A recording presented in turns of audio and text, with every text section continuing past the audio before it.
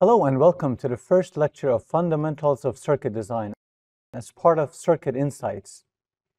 What I would like to talk to you about in the next half an hour is the what, why, and how of electronic circuits. My name is Ali Sheikholeslami, and I have been a faculty member at the University of Toronto for the past 20 years. I love working with circuits, and for fun, I write circuit intuitions, an article series for undergraduate students in the Solid State Circuit magazine. So here's the outline. I will tell you what is electronics. I give you my definition, why we use electronic circuits, what is their purpose, and how electronic circuits achieve their purpose, and then a summary. And let me make a confession here. When I was going through the undergraduate program, I did not know the answer to any of these questions. But hopefully by the end of this lecture, you will be far ahead of me at this stage. We are surrounded by electronics today, much more than we were 30 years ago. Today, electronics are in home appliances, in your cell phones, laptops, shoes, cards, cars, hospital equipments, and in the space exploration. You are all billionaires today in a sense that you probably have billions of transistors in your pocket, in your cell phone. Electronics is everywhere. And as one of my colleagues, Professor Bram Nauta, mentioned in one of his recent articles, the only place where you cannot find electronics today is in toilet paper. But that too may change with time.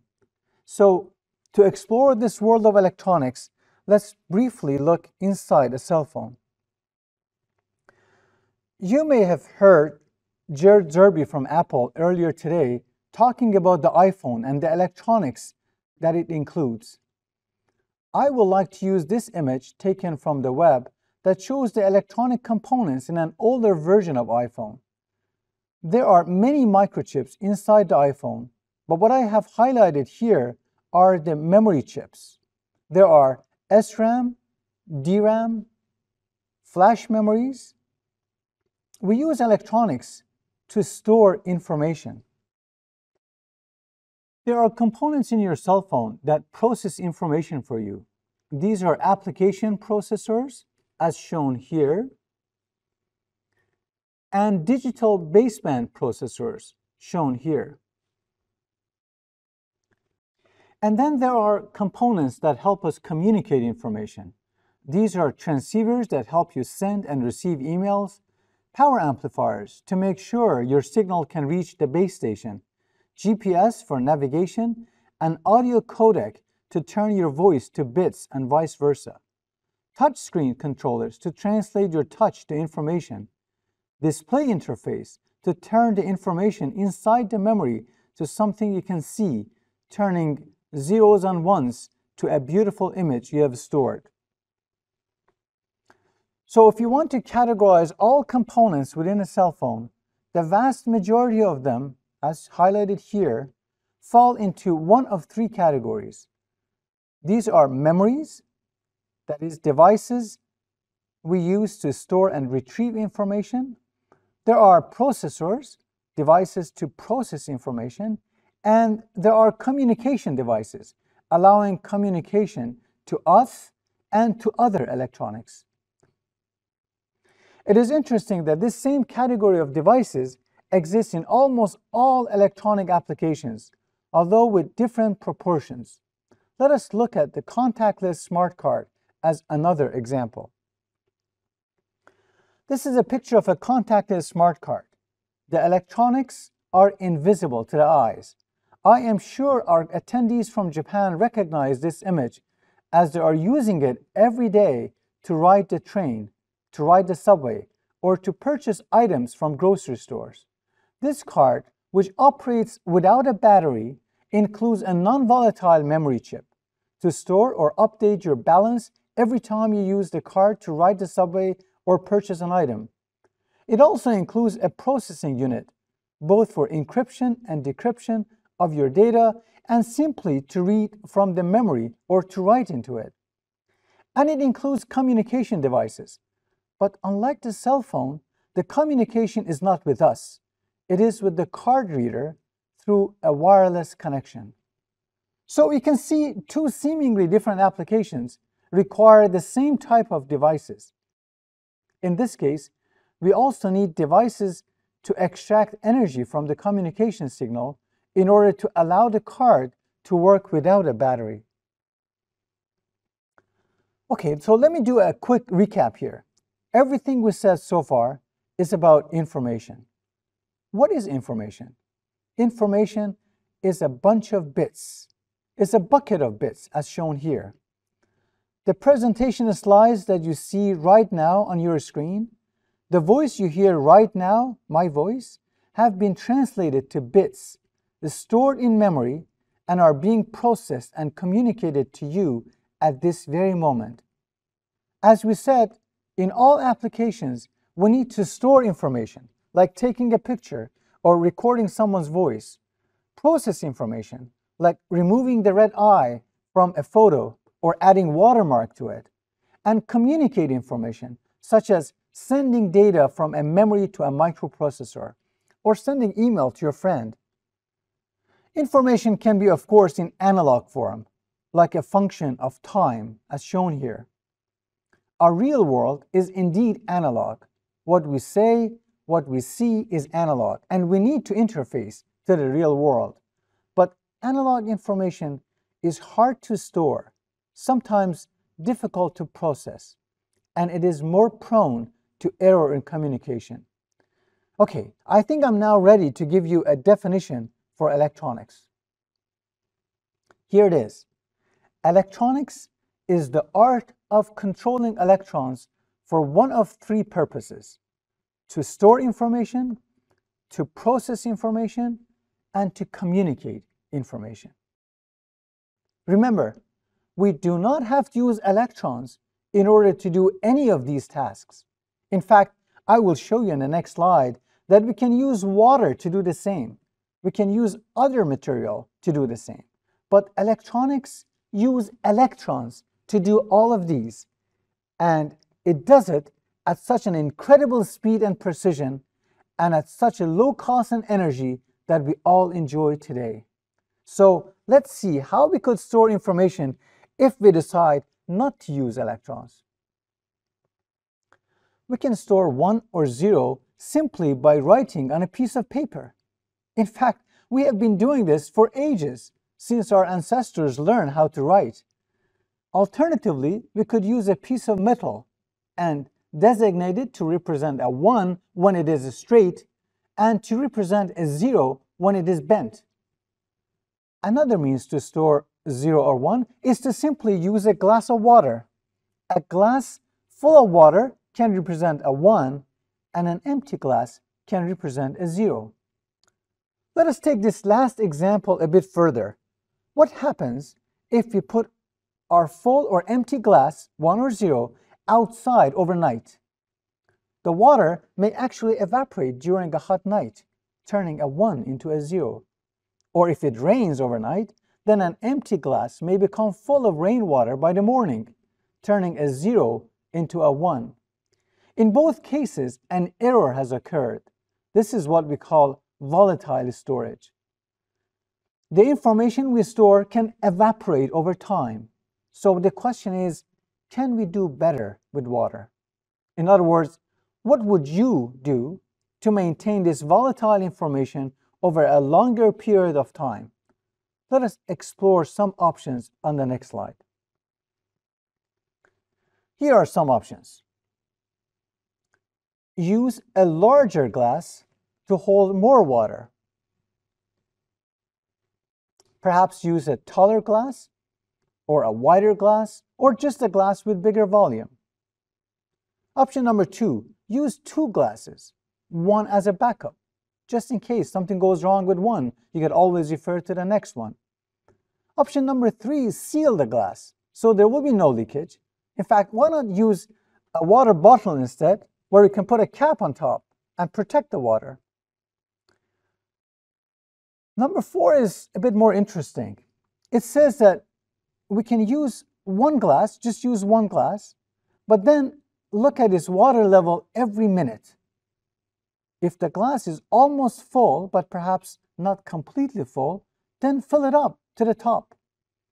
And then come back a minute later and repeat. This way, you will maintain a good solid 1 all the time.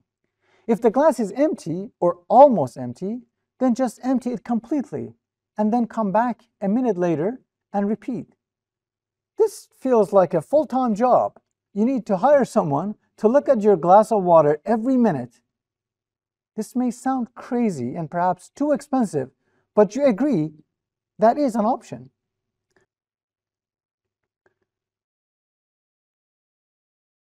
The last option is to use a different shape of glass. For example, you can make the top very narrow, not to allow much rainwater to get inside, but at the cost of taking time to fill the glass when you need to. I would like to give you a few seconds to think about these options and choose your favorite method. Is it larger glass, 2 glasses, sealing the glass, level monitor, or a different shape of glass?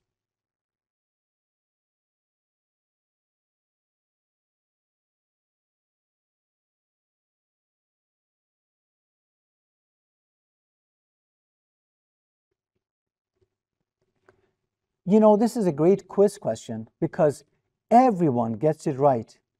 All of these options are indeed great and can help maintain the volatile information over a longer period of time. But you may be surprised to know that today, when we use electrons, not water, we mostly rely on number 4. But before I tell you why, let us first see how we use electrons instead of water and how our electronic glass may look like. We use electrons instead of water. We use a capacitor instead of glass. And we use transistor like water valve to allow the flow of electrons. This is in fact the basic 1 transistor, 1 capacitor DRAM cell. The storage capacitor is typically 30 femtofarad. That is 3 times 10 to the minus 14 farad. If we use a power supply that is 1 volt, then the charge on the capacitor will be around 30 femtocoulomb, which is the charge of approximately 187,000 electrons. Like the glass of water, the stored charge or electrons actually leak away through the leakage of the access transistors. And in fact, we need to monitor the voltage level, same as the water level, of these capacitors once every 100 milliseconds. Every capacitor in your 1 gigabit DRAM is examined every 100 milliseconds to either fill it up or empty it. This is happening in your cell phone every 100 milliseconds. How about a non-volatile storage? Let's see that on the next slide. The transistor shown here has a floating gate that can trap electrons. The floating gate is fully isolated, and we need a special mechanism called hot electron injection to get the electrons there and to take them away. You can think of this as a capacitor of different shape, where the write mechanism is different than the erase mechanism and different than read mechanism. You can also think of this as a bottle holding electrons with a cap, not letting them escape. Okay, let us now see how we can use electrons to process information. On the left, we have an input signal, a function of time, shown as x of t. And we would like to process this signal to remove its high-frequency component through this transfer function. We can represent the function x of t with a voltage source, essentially bring a source of electrons to the input node and allow these electrons to go through a resistor and charge up the capacitor or discharge the capacitor, and in doing so, perform the exact processing we wish them to perform. We are employing electrons to do this processing for us. The case of digital processing, shown on the right, is even more interesting. We create a voltage at the input with a bunch of electrons and then influence a different bunch of electrons at the output node, creating an output voltage doing any of the logical operations that you wish to perform. How do we use electrons to communicate? This slide shows communication through a wire. There is a transmitter and a receiver separated by a wire or a cable. The transmitter translates bits 0 or 1 to their corresponding voltage at this node. In this example, the voltage of the transmitter corresponds to 2 ones followed by a 0. The voltage of these nodes are actually determined by the number of electrons at this node. As the voltage of this node goes up and down, the corresponding number of electrons at this node goes up and down, and a wave propagates along the wire from left to right, without electrons themselves moving much along the wire. This is very much like a water wave that can carry energy on the surface of a lake without the initial water traveling with the wave. This voltage waveform is damaged and bruised by the time it reaches the receiver, even though the receiver may be only a few centimeters away. This is again similar to a water wave losing its strength as it arrives at the shore. The job of the receiver is now to use electrons to process this voltage waveform to retrieve the original information. The equalizer here compensates for the channel loss, followed by clock and data recovery circuits. We could also communicate information with a wireless channel through the air.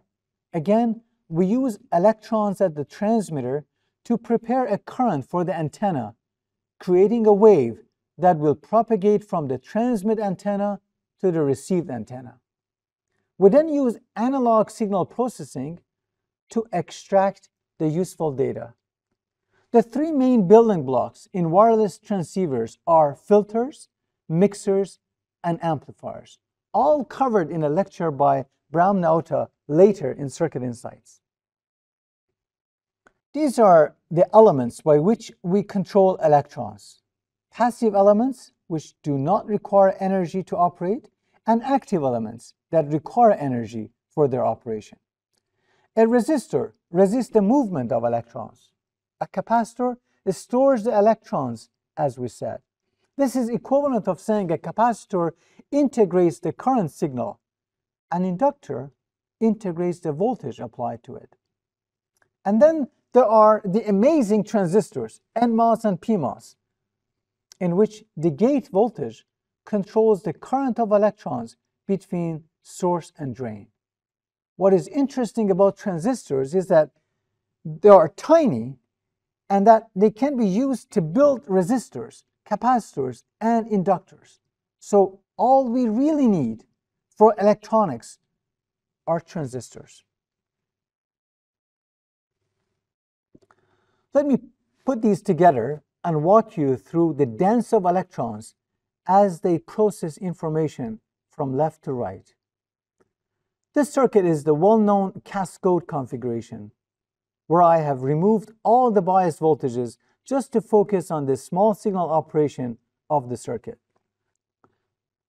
When you apply a voltage at this node, you are supplying electrons or withdrawing electrons from that node. These electrons or charge are integrated by the gate of the transistor, creating a voltage slightly different than Vi. This voltage, in turn, will determine the electron current in M1.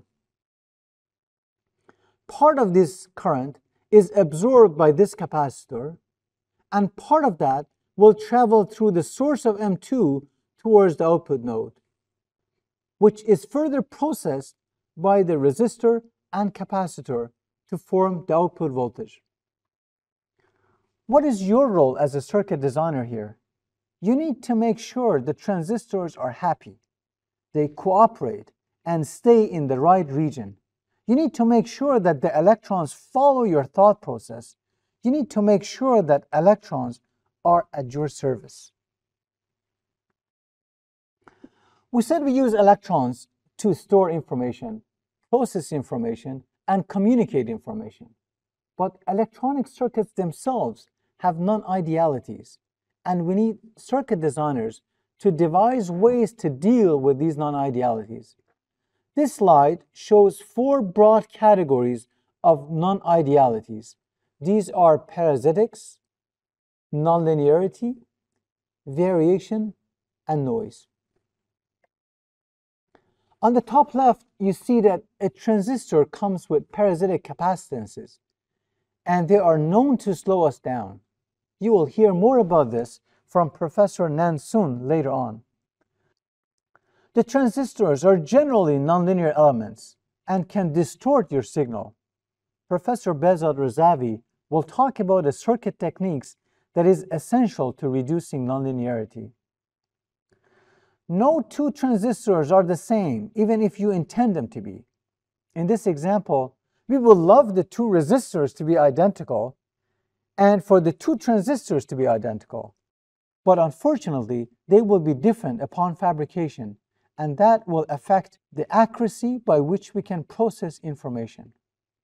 Professor Kofi Mekinwa has an excellent lecture on how to cope with variation later today. Finally, there is noise and other unwanted signals that we wish to filter out. The electrons that we love to control are also controlled by temperature. The higher the temperature, the more difficult it becomes for us to control electrons.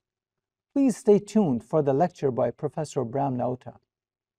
These non-idealities provide great opportunities for your creativity and innovations. Here's a recap of what we have said so far.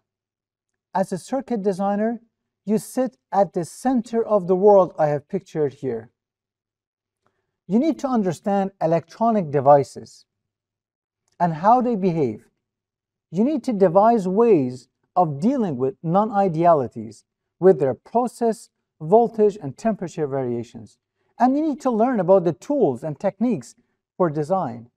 Beyond this, depending on what you use electronics for, you need to act as an interface to a myriad of application areas, such as computer hardware, communications, systems control, quantum computers, photonics, machine learning and AI, and human health. Take your pick of these areas and bring your circuit techniques and innovations to them. Let me tell you how crucial your role is in this world. Without you, there would be no way for engineers working at the device level to directly communicate with engineers at any of these applications areas. You are the only one who understands the world below and the world above. And remember, given your strong background in math and physics, it is much easier for you to understand a problem in any of these application areas than for someone in those areas trying to understand and learn the art of circuit design. Let me use just one slide on quantum computers. Quantum computers are one of the next frontiers ahead of us, but this too is all about controlling electrons. Here we are interested in controlling the state of a quantum bit, or qubit for short. This qubit can be in the form of the spin of a single electron that we trap in a semiconductor well, or it can be the state of a current in a superconducting qubit, as shown here on this example. To control the state of the qubit, we use classical electronics shown in red. To interrogate the qubit, that is to read the qubit, we use the building blocks shown in green. These building blocks are all classical electronics. These are analog to digital converters, digital to analog converters, low-pass filters, VCOs, mixers, and amplifiers. What I would like to highlight here is that in the quantum world, we use charge of electrons to control and read the spin of a single electron carrying information. This brings me to the summary of my talk. We said electronics is the art of controlling electrons for the purpose of information storage, processing, and communication. We said to store information, we trap electrons on a floating gate or on a capacitor. And to process information, we use transistor circuits to manipulate electrons. And for this, we will see the lecture by Professor Mark Horowitz and Bram Naota. We use electrons to communicate information, and that is to use circuits to create waves along a wire or through an antenna. To deal with non-idealities of the transistors, please see the lecture by Professor Makinwa and Sun. For examples of circuit techniques, please see the lecture by Professor Razavi. Circuit design for applications such as ML and AI are covered by Professor Verhulst, and human health is covered by Professor Gerald Yu. Here is a list of references and resources for further explorations. Circuit Intuition series is written for undergraduate students. A Circuit for All Seasons and Analog Mind are written for graduate students and circuit designers in industry. There are many education videos on the SSCS YouTube channel and many more on the SSCS Resource Center. The Resource Center is for SSCS members, and it includes over 200 hours of quality videos from ISSCC tutorials and short courses of the past 10 years. I hope you will take advantage of them. Thank you very much for your attention.